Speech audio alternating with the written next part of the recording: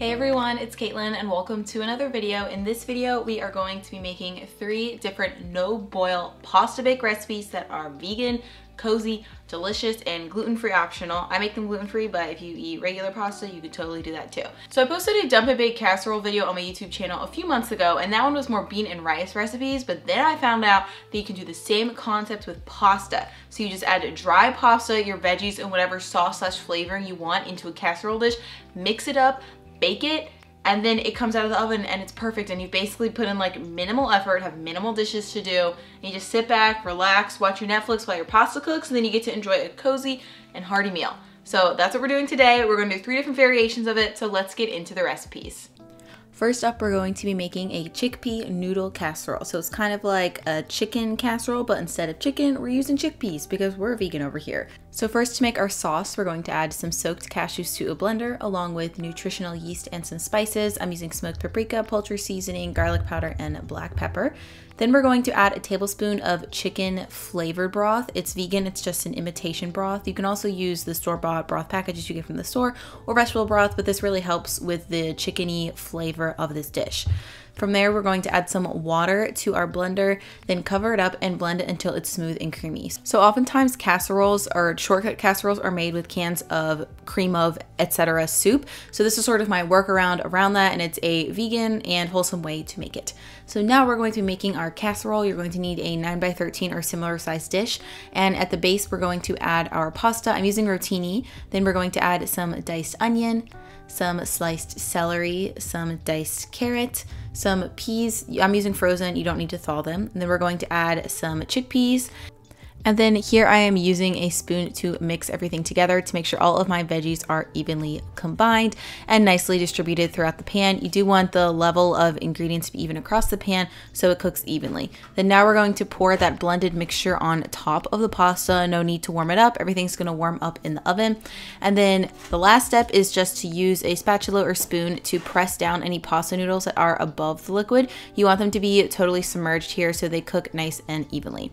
So then we're just going to cover this with aluminum foil or parchment paper followed by aluminum foil and bake it in the oven at 425 degrees Fahrenheit for 50 minutes. And then once it's done, you're going to remove it from the oven, carefully remove that aluminum foil, make sure it doesn't steam burn you or anything. And as you can see here, it looks like there's dry noodles on the top, but they're still fully cooked from the steam. And what you want to do now is just gently mix the casserole together because some of the sauce sort of settles to the bottom during the baking process. But as you can see here, once you mix everything with a spoon, you get nice, thick, and creamy coated noodles and chickpeas and veggies, and then it's just time to serve and enjoy. I love this recipe because to me, it sort of reminds me of a cross between like a vegan chicken pot pie. It has all those yummy, cozy flavors in it, but it's pasta instead of pie crust, so it's even heartier and more delicious and yummy, and it's just like the perfect cold weather food, in my opinion. I've made this recipe several times and loved it every time. So you can top yours or serve yours however you'd like. I just added some freshly ground black pepper to mine for a little bit of kick, but then you can dig in and enjoy. Next up, we're going to be making some no-boil vegan mushroom stroganoff. I have a similar recipe to this on my blog, but it's a pot recipe, so this is more hands-off. So to start, again, we're going to make the sauce or flavoring for our pasta, but this time we're just going to do it in the pan. So I'm adding half of a cup of a dry white wine and some cashew butter. If you don't want to use wine, you can use vegetable broth, but just start out with a small amount because now what we're going to do is whisk the cashew butter into a smaller amount of liquid. As you can see, it takes a little bit for it to emulsify and it kind of looks worse before it looks better. You can do this in a blender if you want, but I just didn't want to get anything else dirty. So I'm just using my hand whisk to whisk this until it's nice and smooth. And like I said, you can use veggie broth, but just start with half of a cup. And then once you get a smooth and creamy sauce like this, it'll thin out a little bit more once it bakes in the oven and it won't be gritty, I promise. We're going to add some nutritional yeast and some ground black pepper. And then we're going to add in our broth. I'm using beef imitation flavored broth. You can use vegetable broth as well, but this just helps it have more of a hearty flavor. So then you're just going to whisk everything until it's nicely combined. As you can see, the cashew butter sort of dissolves into the broth here. And then once we add our other ingredients, like I said, the sauce will just continue to thicken. So we're going to add some dry rotini, and I'm adding a sliced sweet yellow onion. Then we're going to add mushrooms. I like to quarter my mushrooms because they're sort of replacing a meatier beef texture here. If you would like to slice them and have them be more finely distributed throughout the casserole, that's fine, but I like the heartier bite. So then I'm just using a spatula to mix everything, and again, trying to make sure most or all of the pasta noodles are submerged in the liquid. Then we're just going to tightly cover this with aluminum foil, and again, bake in the oven for around 45 to 50 minutes at 425 F. So after that, this pasta actually, when it comes out of the oven, will be a little bit more on the runny side, as you can see. But once you give it a good stir, it will thicken up and the pasta will absorb the broth after it sits for about 5 minutes. So this looks kind of brown and meh, but I promise it tastes so delicious and is so flavorful. But to brighten things up a bit, I like to top mine with some freshly chopped parsley and some black pepper, again, for some more brightness and a little bit of a kick. So then when you are ready to enjoy, you can just dish this up into your bowl. And again, I like to top mine with a little bit of parsley and more freshly ground black pepper. This is probably my all-time favorite recipe that I've made. It's a little bit different from the one pot recipe because I added wine, so it adds more depth of flavor and richness, but it is so cozy and you gotta try it. Then now, last but not least, we are going to be making a no-boil pesto pasta bake. So we're adding a little bit of brightness from some homemade vegan and nut-free pesto and some yummy veggies as well.